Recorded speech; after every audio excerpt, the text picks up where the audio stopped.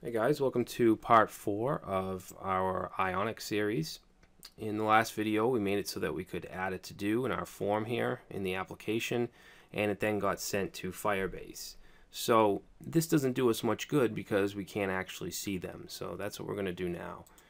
What we'll do is go to our to-dos controller, and we're going to say scope dot to-dos is going to equal to-do service dot all.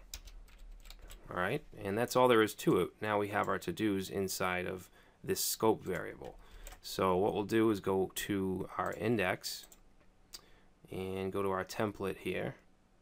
And what we need to do is we need to loop through our to-dos and then output them as a list item. So let's go, let's see.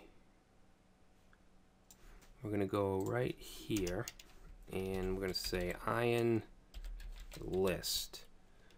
Alright, and then we'll end that.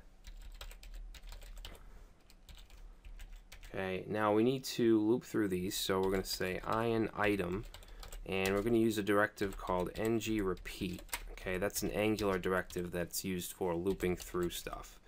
Alright, so remember we put scope.todos as our variable, so we can say to do in to-dos.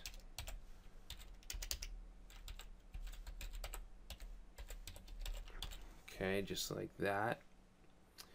And then let's see, we're gonna have a div, and let's give this a class of item. Alright, and then inside of it we're going to have some double curly braces, and let's see, we should be able to just say name. Actually no, not just name, it should be to-do dot name, yeah. Okay, so let's save it, and there we go. Actually, you know what, let's take out this item div. That makes it look a little weird. There we go. Awesome. So now if we add another to-do, let's say go shopping, and save, and there we go. Actually, it looks like it's putting in a blank to-do here. Let's check out Firebase. Let's see.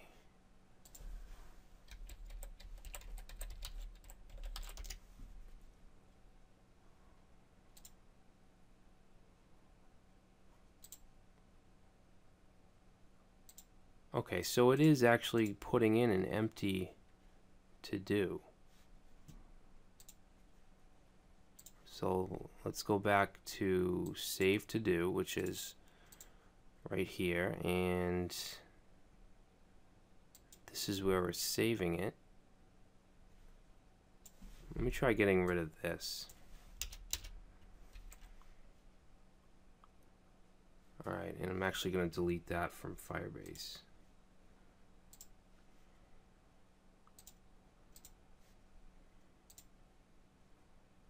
Alright, so we'll reload.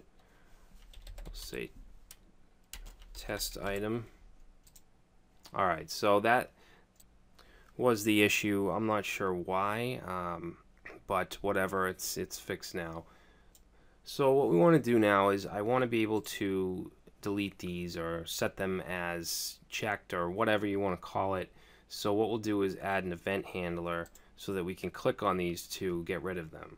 Alright, I'm not going to go into editing them and updating them. Maybe that's something that you could try to figure out on your own. It's not too difficult to do. But, I mean, it's only one field, so I don't really see a need to edit them. It'd be quicker just to click on it, delete it, and then re-add it. Alright, so let's go into our HTML, and we're going to just add a div right here. And this is going to get a directive called ng-click, and we're going to set that to remove to-do. Okay. Alright, now we'll go to our controller and let's go right under Save To Do, and we're going to call this Remove To Do. Alright, that's going to equal a function. Oops. Okay, and that's going to take in an ID, so actually we have to put that in here as well. So this is going to be to do dot $ID. Alright, and then in the controller, let's just test it out. We'll say console.log ID. Alright, now if I click one, you can see down there we're getting its ID. Alright, so I want to use something called Ionic Action Sheet. And it'll make it so that when we click on this, we'll get a nice little pop-up here that'll ask us if we're sure we want to delete. Alright, now to use that, we actually have to include it up here in our dependencies. So it's going to be Ionic Action Sheet. Alright, and then down here, I'm going to say Ionic Action Sheet dot show. Dot show, and then we'll pass in our curly braces. We're going to have a couple different options here. First one is destructive text. Alright, and that's going to be, we'll say remove to do. Next one will be the title text. So for that we'll say are you sure? And then we're going to have the cancel text, which will just be cancel. Alright, and then we're going to have a function called destructive button clicked.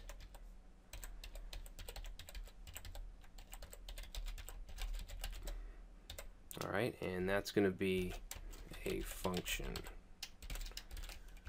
Alright, now in here we need the ID of the removed, the to-do that we want to remove.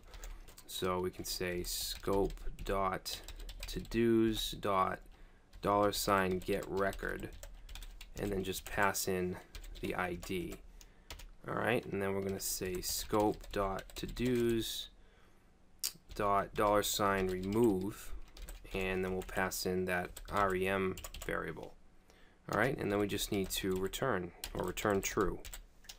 So let's save that, and if I click one of these, we get this nice little pop-up, remove to do, and it's gone. Alright, so we can now add to-dos and remove them. Awesome. So in the next part, the last part, I'm going to show you how we can go ahead and run this on the virtual device that Android Studio gives us, and also how to publish an APK file so that you can actually install it on your physical device.